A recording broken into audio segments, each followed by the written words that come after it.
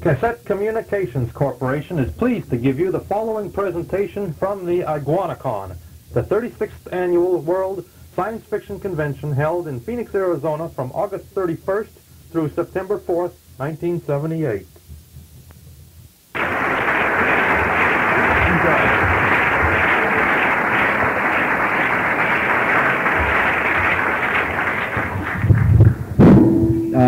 A little business.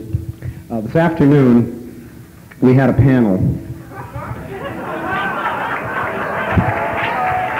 Those of you who missed it, missed possibly the most significant item on this entire program. It was a panel that was chaired by George R. Martin and included such writers as Susie McKee Charnas, Edward Bryant, Jack Chalker, and myself, and George R. Martin. And it was called, if I had it to do all over again, I mean, would you be a writer, would you be a neurosurgeon, or, you know, whatever, or Adolf Hitler, whatever. And it happened, the police departments assure me that there is a temperature that when it is reached, I don't know, 98.6, 100.2, whatever it is, that people go completely bug fuck.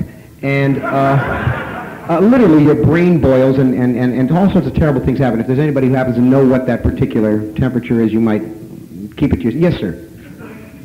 92. Who are we to argue? We could be making it up, right? When that happens, wives brain their husbands with flat irons, and kids throw each other out of 7-story windows because they stole a toy. And I mean, it really, everybody goes crazy. It's what they call the crazy days or the dog days, whatever it is. In New York, it happens constantly. And the police keep very close watch on the weather reports, because when that happens, it is deep shit time. That has been happening, of course, in these hotels endlessly. I have gone mad myself at least twice today. To the woman on whose purse I jumped up and down in a frenzy of crazed madness, I apologize deeply. To the runny egg sucker who called me a hypocrite and whom I goddamn well would have thrown through a window if someone had not said, don't do that. I do not apologize.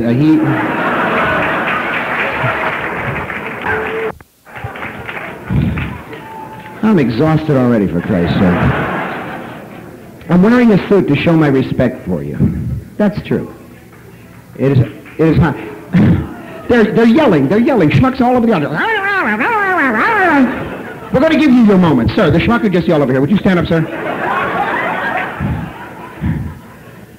I mean, this man is an incipient Charles Manson. I mean, he must have attention. And failing to get it, he will go out and butcher Calvin Coolidge's wife or something. It's hard enough working to the entire University of South Dakota marching band here. So, let's see. What are we going to do tonight? What are we going to do? I'm going to read you at least 2 news stories that I brought.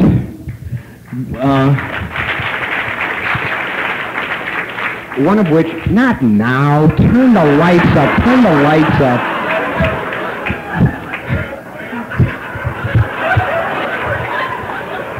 Thank you, God.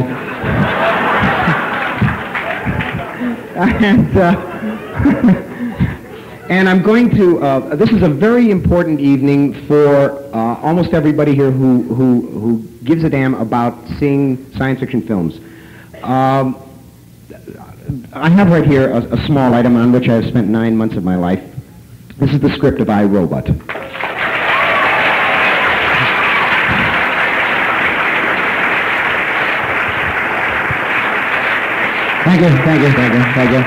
Thank you. I'll pass that along to Isaac. I know he'll be pleased. Anyhow, this particular script will be auctioned off sometime at this convention, probably at the roast. This is a very special one, and I'll tell you about what makes it special in a moment. It's the only one that will be available. There are 30 copies of this in the world. This one I brought to read a little bit to you from. But I must tell you why this evening is important, and why I'm going to read some of this to you, and why I'm going to ask you some questions, and why I have planted ringers in the audience. Linda, are you here? Where are you, Linda? You're back there, okay. Do we have microphones in the audience? God damn it.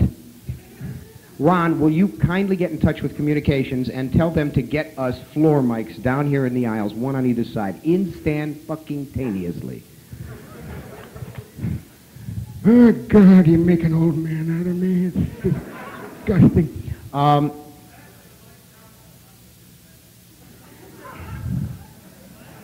When I want to work a double, Ron,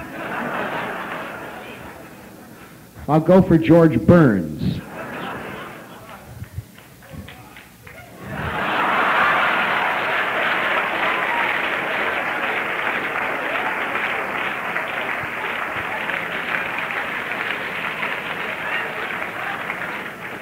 I'll pass that along to Dad when I see him.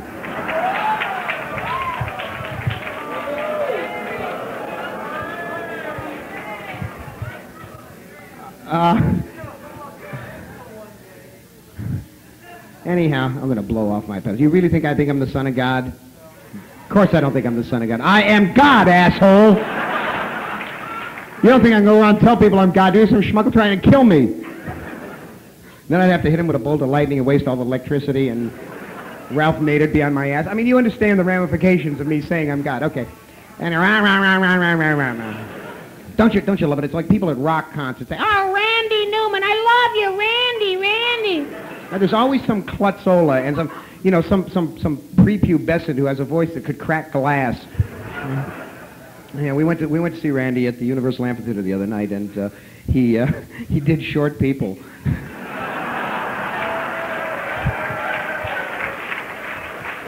That's okay. Randy Newman's a friend of mine, and I was in France, and when I got back, there was a call on the service from him, and I called him. I said, "Hey, what's happening?" He says, "Listen, I'm sorry. I hope you're not offended." So why? What'd you do this time? And he says, "Well, there's this song, see, and it's #1 on the charts, and and I said, "Well, I haven't had a radio. I don't know what it is." He said, "Well, I'll send you an album." So he sent me the small Little Criminals, small criminal, whatever the hell it is, Tiny Criminals album, and I put it on. I said, "There's Short People thing," and I listened to it, and I laughed the first time, and then I played it again, and I chuckled, and then I played it a third time, gritted my teeth a lot, and fourth time I decided I was going to write a song about tall malforms. You know. Let's not get into that. There'll be no insults. And no ethnic groups are going to be assaulted and insulted. We're not going to have any of that tonight. There's going to be a feast of reason. You people have all treated me right, except for that asshole Don Markstein. And yeah, well, what is the story with Don Markstein? Will you tell us already, for Christ's sake? Not yet. Later. I'm gonna let that particular toad simmer in his own butter for a while. We're going to do the iRobot thing, and we got the two stories. Okay. We were going to have the orgy if you remember to bring the Mazzola. You brought the Mazzola. Good. Good. The last time she brought crunchy peanut butter. Not good. Not good. Painful. Not good. And as I mentioned this afternoon, we might have a black mass if, in fact, we could find a virgin, because the one we had, he didn't want to go for it. So that takes care of all that. Let me open with any. I've been wearing a T-shirt that says, "What last dangerous visions?" But I know that question is going to be asked, so I will answer it quickly. Who knows? Now on to the next question. I love tormenting the animals. Okay, the answer to the question is, what are we going to see? People who ask that question always sound like Mr. Gumby to me, you know? The rest of these people, they live in Arizona. They don't get Monty Python here. They're not allowed to have it. Oh, really? They gave you Monty Python? They gave you Monty Python as part of the reparations for you having to live here. So, I tell you, I'm sure you're all wonderful human beings, and fantastic beyond belief. You're kind to your mothers and you love animals, and you're really terrific human beings. But I swear that no human being can live in this iguana and saguaro cactus. That's it. Human beings were not meant to live down here. And no wait, everybody who's applauding, right, is from a normal part of the universe where and all the ones who are sitting down here looking pained and pissed off, you know, they're from here. Dig it? Now, they hate it too, but they won't cop to it. They ain't gonna cop to it. You know, they've got that stupid provincial pride. You know, they're all in a false caress. Hey, man, I'm from Phoenix, you know. And they love when the heat gets up to 180, you know. You could fry matzo latkes on the pavement, you know? They love it. They love it. And it's akin to New Yorkers bragging about how many times they've been mugged. Oh, yeah, I stripped off 6 times last week, man.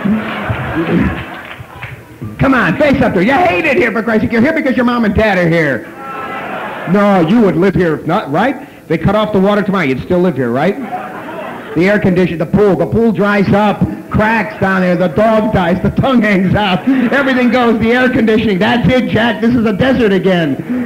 The Pimas move back in and chuckle over your corpses, for Christ's sake. We're talking here reality, not provincial pride. You like it. Why are you crying? So Marilyn May, she has tears left in her ducts. The last feature is, hello, how are you? Jesus, I feel like Sammy Davis Jr.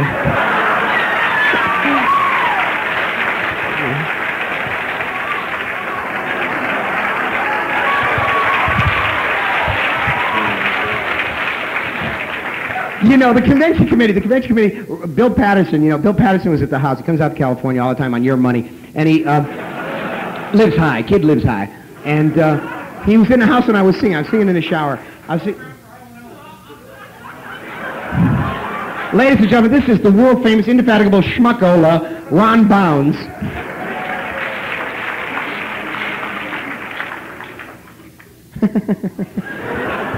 Your mics are coming. Whose aren't? Porn. That's what it is, folks. Porn. Anyhow. Oh yeah, Bill Patterson comes out. He hears me singing in the shower. And I used to sing for a living. So Bill talks a good game. And Bill says, we're going to build for you a plastic bubble with flashing lights. And you're going to sit there. And there's going to be a microphone so you can speak to the people around you. But they won't be able to disturb you. You can cut them off. And you see what I got? I got a plastic wiki up, for Christ's sake. They keep telling me the longer I sit under there, the sharper my head will get or something. I don't know. Actually, I'm getting mummified in there. So he says, he's got big plans. Big El Molto Mondo Bigo. He said, we're gonna have big plans. We're gonna put a combo behind you. We're gonna let you sing again. I said, that's terrific. I said, that's great. I haven't done a professional gig in years. It'll be my joy and delight to delight them with all my entire repertoire. I'll do, Just a Gigolo and all those big fancy favorites, all the ones that you love from George Burns. And you see a combo?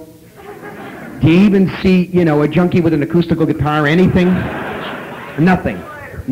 Get Spider Rob. Spider and I can't keep together. Are you insane? Is Spider in our room? Spiders aren't getting bagged. He's a professional. He doesn't want to hear my shit. So, I don't know that one, but if you'll hum a few bars. Now, you see, the interesting thing is, almost all of you have never heard the incredible pellucid tones that can ring from this face, right? She's heard it. She's heard the woman is applauding wildly. Of course, the fact she wants my body has nothing to do with it. And if I were in fact to begin singing, you would say, Jesus Christ, the little asshole really can't sing, can it? But I sang in Los Angeles, right? Yes, I did. Yes, I did indeed. But I'm not going to do that tonight. I mean, in honor of Toady Fields, I'm not going to sing. What do you mean, screw Toady Fields, man? She's dead. What a ghoulish remark. Jesus Christ. You do it with ducks and sheep, too? You're the vomitous, kid. You should have heard Susie McKee Charnas on the panel today. She was talking about people who identify her with their books and think that everything in her books has got to be one for one straight out of her life, and they come up and ask her about whether she believes in bestiality, right?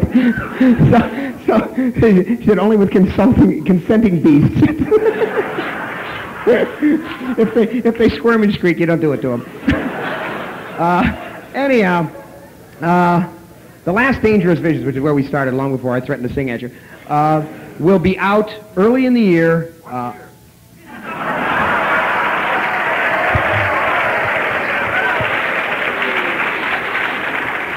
That was my friend Robert Silverberg. He blows my cover every goddamn time. Do you know that not once in 500 times does anyone have the sense to ask that?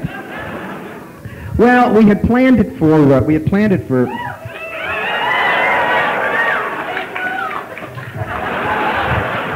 Oh, Christ, this crowd is insane.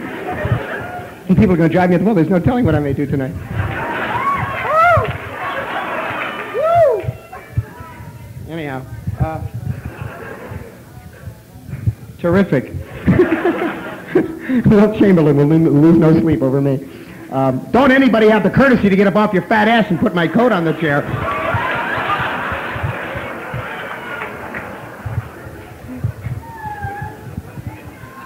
Take it all off. You don't want to see anything that ugly. You just want to laugh at a man without a penis, that's all. Remind me to tell you later how I lost my penis. Anyhow, The Last Dangerous Visions is 740,000 words, the equivalent of 10 novels. It is about 3 times the length of Gone with the Wind. It'll be published in 3 probably boxed, maybe not, but probably boxed identical sets. It has 120 stories by 112 authors, none of whom were in Dangerous Visions or again Dangerous Visions, including, among others, many others, a full novel by Richard Wilson, Michael Moorcock, new Cordwainer Smith story, Frank Herbert. The list goes on and on and on and on and on. Each one has a full-page illustration by... Why don't you put it in the middle of the... okay, here, this is cool. Can you all see what this... There's no cord there, sir. All right, don't get mean. Do not mean to get you cranky. Each one has a full-page illustration by Tim Kirk, with the exception of the Cordwainer Smith story, which has a fold-out. Each book has a 4-color wraparound cover illustration by Tim Kirk. It'll sell probably for, I guess, about $30-35. And don't wait for it in the Science Fiction Book Club, friends. No. They messed me over once too often, and I pulled strange wine, and as far as I'm concerned, they can hold that till I come back. So you're going to have to pay full price or wait 6-8 years till it gets in paperback, at which point by then paperbacks will cost you $5 a piece, and they'll put it in 8 paperbacks, so 5 times 6 is $30 anyhow, so why not have a nice hardcover and, fuck it. Okay, that answers that question. Now we will take random and we hope vicious questions from the audience for a few minutes, and then I'll get into some other things. I will answer at this time any question you ask with absolute and utter candor. I will hold nothing back. Make sure your question is not stupid, or I will abuse you hideously, and you will look like a fool beside your friends. Are you sure you want that hand up? I thought you'd reconsider. Michael Toman. Oh, shut up. Michael Toman. Yeah, have you noticed, Nancy, that I have a way of kind of turning an audience into a mob? You should see when I really get crazy. When I do my religion number, they go berserk. You want to see my religion number, too? You want me to do my Reverend Ike? You really want me to see? No, I can't do that. To this crowd?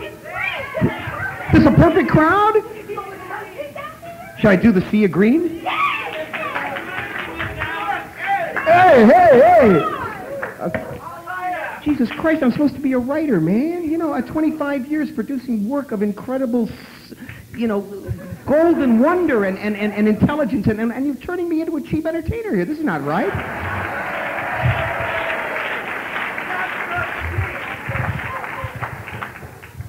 We're just all having a good time here, aren't we? All right, maybe I'll do the religion number later. I'll tell them the story, and then I'll do the religion number. I don't cross my heart. I'm a Jew, schmuck. Silverberg is holding his face and saying to himself, oh, my God. Oh, my God. What is it? Let me ask you, Bob, what is it? Is it that you had such high hopes for me that I was going to be a mensch and I'm still a schmuck? When did you get to be a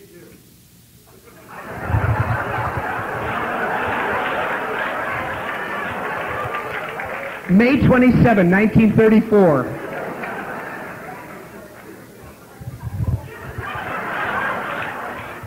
Don't, please, I'm running. Don't.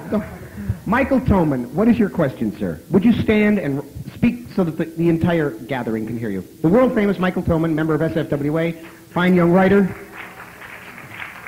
Shave off the mustache. Ugly. Yes. What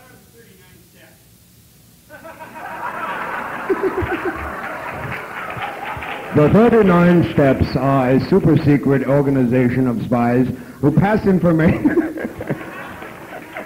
Didn't think I knew, did you, huh? And I can't tell you who the actor was. Which version do you want to know who the actor was who played Mr. Mental?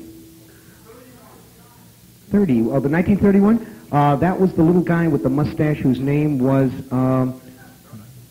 Robert Donat was the hero. Bernard. No, very clever. Very clever. I'm glad you're displaying your erudition, such as it is. Bernard Whitsett. Not Whitsett. It's like Whitsett. Bernard, something like Whitsett. W-H-I-T-S. It sounds like. Bigger than a bread box. He's bigger than a bread box. And aren't we all? Gentleman back there with the ugly blue shirt on. Yes, sir. How much does NBC offer you to take over the Tonight Show?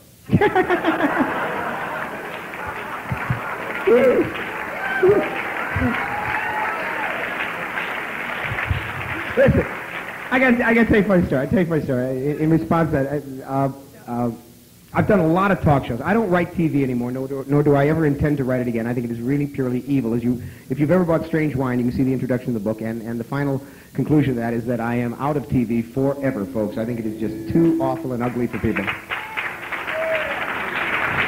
And I urge you all to throw away your sets or turn them off or only watch cable movies or something like that. And, an occasional Python show, and maybe that's cool, and something on PBS once in a while, but that's it. Other than that, piss off. None of it.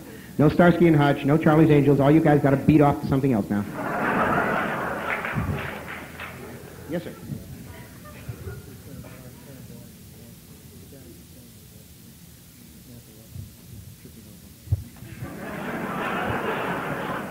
Okay, we've just been told that these mics are now on. They will be when we want to use them. And please be very careful to avoid the cords and not to, well, actually, we can help do that if we take the cord out of the walk path. I think that's possibly a terrific idea. And by turning it this way, that's called science. Or balling the jack, whichever comes first. I don't know. I've never done the Tonight Show, and for a while I worried about that because I wanted to sell my books, and that's the best place to sell books to schmucks. Doesn't matter what it is, have a meaningful relationship with your brown rice, rolfing for fun and profit, anything like that. They always have one of those clowns on at least once, in between the John Denver numbers and who's the other guy? John Davidson camping and playing a pseudo fag. I mean, it's really nice. It's a tasty show. If you happen to have no brow at all. And so they never called me, and I got really got uptight about that, and I thought I really got to sell some books. And I thought about it, but it never happened. Then one day they called, and I was suddenly confronted with that burning moment in which stardom could be mine. I mean, if Bobby Blake could make it, and Bobby and I are old friends, and I often lapse into that very voice because he's imitating me. I don't imitate him. I want you to understand that.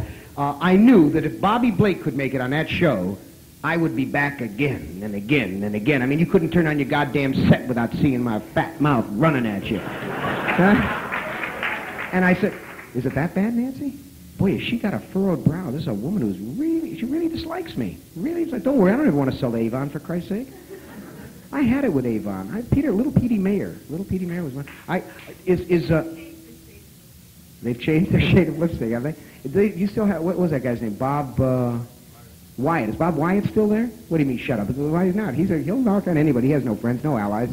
Silverberg is sitting beside. Is Bob Wyatt still there? I ought to tell the Bob Wyatt story. Would you like to hear the Bob Wyatt story? I'll tell you the Bob Wyatt story as soon as I finish telling you the Tonight story. I didn't want you to think. Bob Wyatt's story is a terrific story. It's one of the great stories of violence, action, and danger in the American publishing industry. Cast of thousands, no two alive. One can only hope. Anyhow, so they call up suddenly from the Tonight Show, and they called up because I had been at a kind of an evening thing, not a roast, a dinner at which I had spoken, and the guy who was the booker for the Tonight Show was also there, and he thought I was cute and clever and really fast, and thought I could do very, very well, and add a little literary tone. I mean, they would have slipped me into the egghead section, that 5 minutes at the end where John Lilly explains why it is dolphins talk in Urdu, and Carl Sagan explains the ethical structure of the universe in 44 seconds, They put Isaac Asimov next to Raquel Welch and he fumbles for 2 hours, You know, you've all seen that. It's called broadening the audience, speaking up to them, right? That's one of them. So, anyhow, so Schmucko called, and he says, I saw you the other night. You may remember me. My name is Howard, not Cosell, Howard, I had to say it fast. I mean, I knew it wasn't Cosell, but I knew there would be some jerko out there who would say, Cosell. It was Howard, doesn't matter. Anyhow, Howard somebody. And he says, I think we could really move you on the Tonight Show. You want me to pass gallstones? Is that? No, wait, we really like to have you come on. Really, I want to have you come on. And can you prepare a fast 5-6 minutes for us to look at? So what do you mean, prepare a fast 5-6 minutes for you to look at? So we'd like to see some material. We'd like to see whatever it is that you would like to talk about. I mean, you know, whatever it is you want to talk about. I said, I never know what I'm going to talk about until I get up on the platform and I start talking. I said, and how much time would you give me? He said, what do you mean how much time would we give you? I said, well, how much time am I going to be getting? I mean, where's my placement on the show? Now he suddenly realizes he's not dealing with a banana, you know, that I've done shows, and I know that you don't go on like after the horse act, you know, forget it. And so he says, well, you'd probably be in what we call our literary nook. And I said, I met her, and she was not all that terrific. Anyhow, I said, no, I would want to go on. I would want to be, I guess, second guest, and I'd need at least 20 minutes. And you know, and I'd like to do it with the long section where the commercial break for the Alpo comes before, and he says, well, I don't know. He says, you know, we'd have to work on that. We'd have to work on that. And I said, no, I think about it. I don't really want to be on your show. I mean, you cannot believe a silence akin to that found at the Maricot Deep. You know, just a concept beyond the man's ken. A human being in our day and age who does not, in fact, wish to rap with Johnny. And he says, no, I don't think you understand. I'm offering you a spot on the Tonight Show. I said, I understand exactly what you're offering me. I said, I don't want it. He said, what do you mean you don't want it? I said, the schmucks who would watch your program would be too dumb to read my books to begin with. That's the truth. Now, footnote, little asterisk, and down the bottom we got the asterisk, right? Half this audience did not applaud that. Those of you who did can turn around and go, ha ha, at them. Right? 11 o'clock at night, instead of doing something important like getting laid, reading Shakespeare, you're watching Zsa Zsa Gabor describe her diamonds and Don Rickles insult the other guy's tie. Wonderfully enriching. You're wonderful. No, he's trying to cover. This is the kind of guy who says, I only shoveled in the bodies. I didn't kill anyone. Waiting for the Tomorrow Show. You're asleep by that time, and you know it. Anyhow, so I said no, and I did not do the Tonight Show. And as a consequence, they did not offer me the new hostship when Johnny goes to that great game show in the sky. Anyhow, we were now going to tell you the Bob Wyatt story. This is a fascinating story. And Mr. Silverberg has a part in this, too, and as does Michael Moorcock and Norman Spinrad. At one time, I had sold a book called The Beast Shot... No, it wasn't Beast. It was Partners in Wonder. That's what it was. A book of mine called Partners in Wonder. Thank you.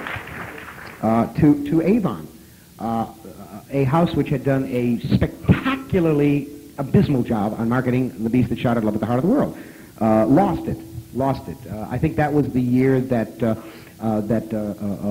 little Petey Mayer had his big success, Jonathan Livingston Seagull, and he was floating on that for years thereafter. And he was buying a lot of stuff that didn't make any money at all, but everybody thought he was the young boy wonder. See, so they had this book. They also had in the house at that time, it was Partners in Wonder, it was Robert Silverberg's, was it Nightwings? I think it was Nightwings. It was Nightwings. Michael... I love the way he leads his own clack. It's marvelous. It was Michael Moorcock's Behold the Man, and Norman Spinrad's Bug Jack Barron. Now that is about as heavyweight a group of books as I can think of right offhand, all to come out in the space of a month or two. And they did. They all came out exactly at the same time. What happened was, at that time, Avon, being an upwardly mobile, hirer of anyone, epileptics, spastics, basket cases, brain damage cases, the people from the outpatient clinic of the Miniature Foundation, they'll hire anyone, had hired a group of young people, persons, male or female, I do not know, they would never tell me, who all of whom had graduated from, I believe, the Seven Sisters schools. I mean, these were all terrifically literate and wonderful people who had been brought up on John Updike, and you read a little Cheever from time to time, and once in a while when you're feeling a little daring, you take a little shot of Nabokov. You know, that's it. That's as far as you go. And here these people were, fresh out of, you know, Choate and Andover and wretched places like that, and they were given these science fiction manuscripts to edit. Edit. At Avon, the word edit was synonymous with taxidermy. They proceeded to rewrite. I'm not talking editing, I'm talking rewrite whole paragraphs, pages, sections, chapters of these books that you bought. Somehow Norman found out about it and got back his galleys and was able to... Norman. Is Norman here? Norman. No, that's him. Norman has a temper. You may have seen him at one of the panels this morning at which he demonstrated his temper. Norman does that. And he called up and raised holy hell, and they sent him his galleys, and he went back to his carbon, and he had them reset the whole damn thing. You did the same thing on Nightwings, did you not? Yes. What did you do? Did you have him rewrite it? Bob had them reset the entire book at enormous cost. Michael Moorcock didn't know about it, and he was in England, and behold, the man went through in a completely bowdlerized and butchered version. The Avon edition is absolutely and utterly worthless. It's virtually unreadable. My book, I found out about in time, and I called for my editor, George Ernsberger, who was a very nice, very gentle, very kind man who didn't like arguments with anybody. And George had gone off to the National Book Awards, and he had left for me to be mailed out by his secretary, my galleys, on his desk. They never got out. I knew they never got out. I called Avon to get my galleys. This is on a Friday afternoon. It was late Friday in New York. It's 3 hours earlier in L.A. And I get a young woman who answers the phone, and I tell her who I am, and I say, look, George meant for me to have these. They're on his desk in such and such a manila envelope because George had described it to me, and he's off to the MBA, and I need them. It is urgent that I get these immediately. He said, well, I don't have the authority to do that. I said, look, there's no authority involved in this. I mean, we're not asking you to, sanction the Brinks robbery. What this is my galleys are in a envelope, ma'am, on George's desk. I'm telling you from 3,000 miles away where it is with my name and address on it. All I'm asking you to do is schlep it to the mailroom and have him send it out on the overnight. Well, I don't have the authority to do that. How many of those have you ever gotten in your life, friend?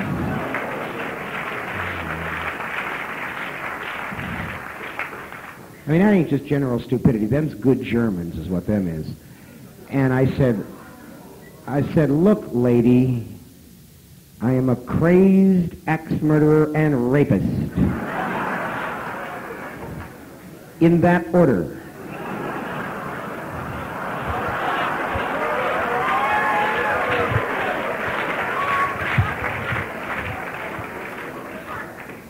And if and you don't haul your ass into George's office and slip that down at a mailroom, I'm personally going to come there and disembowel you. Do I make myself abundantly clear? And she says, well, I mean, you can't even reach these people with threats. I mean, they are so inured. God knows what they're like in bed. And you say, so she says, well, I'll let you talk to one of our editors here. Mr. Bob Wyatt. I said, fine, I'll talk to Bob Wyatt, senior editor at Avon Books. Man must be a man of good common sense and integrity, perception, wonderful human being in all ways. I hang on this long-distance line at my expense for an inordinate length of time. Finally comes on a voice, closet gay. Like that. Got you, spotted me there. So imperious, so arrogant, for Christ's sake. I mean, it just oozed across the line. Hello. Yes, to whom am I speaking? Now, this is Robert A.C.W.R.E. Wyatt. Tertius. And I am an editor.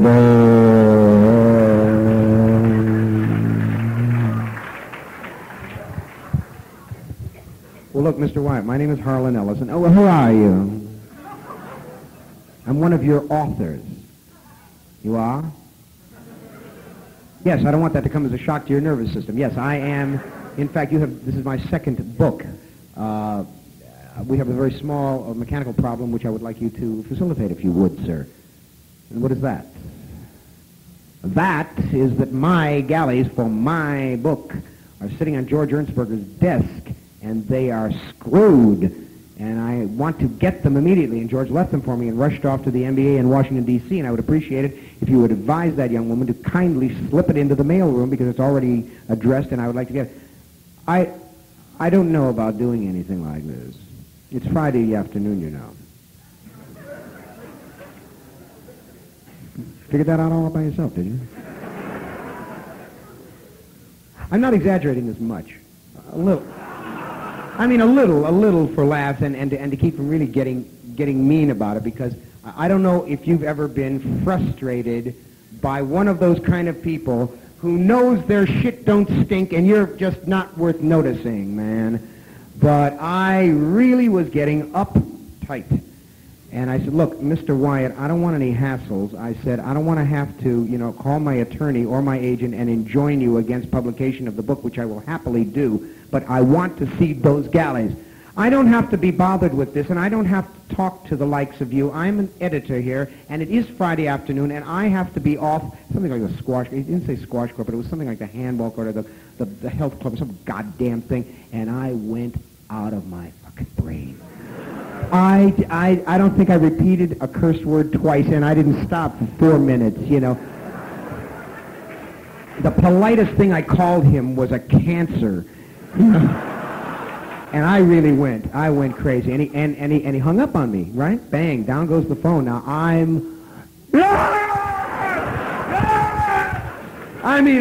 Ferrigno going for Hulk, Jim. I wanted to tear that sucker's entrails out. And I called Bob Mills, my agent. Bob Mills is a gentleman of advanced years who is a gentleman of the old school of agenting. I have never heard Bob Mills raise his voice in all the years that he's been my agent, and that's like 20 years maybe, 16 to 20 years. Never, even when I've done the stupidest thing that has cost him thousands of dollars in commissions, I've never heard the man raise his voice. I called him, and I'm going, Bob! Goddamn son of a bitch, man! I didn't find that goddamn little God. He says, calm down.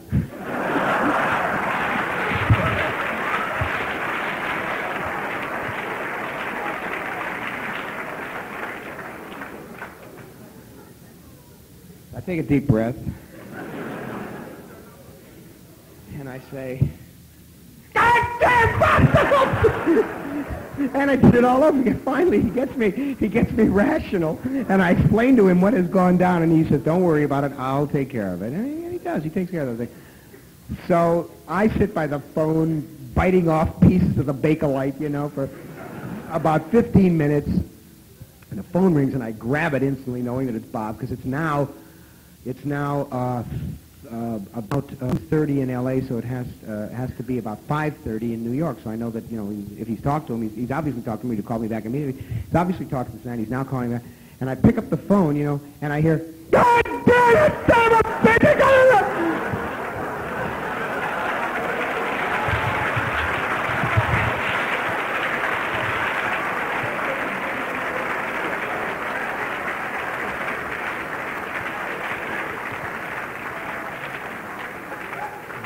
Bob Wyatt, in the Olympian arrogance of his stupidity, had refused to send out those galleys, and the book went to press.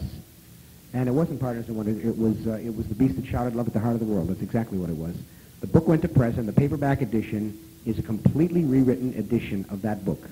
The only true one is the one that is now out from NAL or the one that came from the Science Fiction Book Club. My book was totally and completely rewritten. That's my history with Avon. I tell you this truly, Nancy. If Bob Wyatt should walk into this room at this moment, and we're talking now 8 years later, I would fling myself at his throat like a crazed yeti.